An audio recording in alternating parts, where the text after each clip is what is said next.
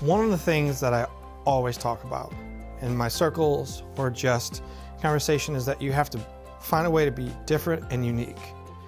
Now, as a business owner, say you own a restaurant, that's hard because there's so many restaurants that are gonna be just like you, or whatever you're aspiring to do. There's probably somebody else doing that same thing. I own a video and marketing production company. There's a lot of us out there, but it's how you find that little way to be unique and stand out. That's gonna be the difference maker. So I have a story from when I was doing a lot of acting. So I was up for a role on Days of Our Lives, and we flew out to LA, and I was competing with a whole bunch of other people for that same role, same script, same everything.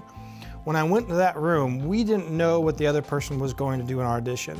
So I was with a bunch of higher ups from NBC and Days of Our Lives, and I knew I had a very small window of opportunity to make my presence felt.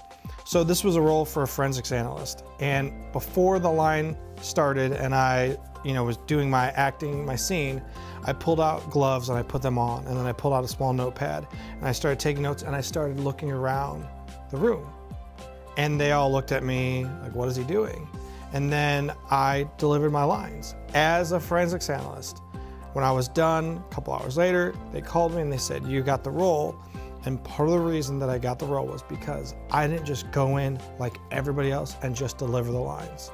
I took a step and I was unique and I was a little bit different. So in your business venture, you've got to find that uniqueness and that little bit of difference that makes you stand out above everybody else.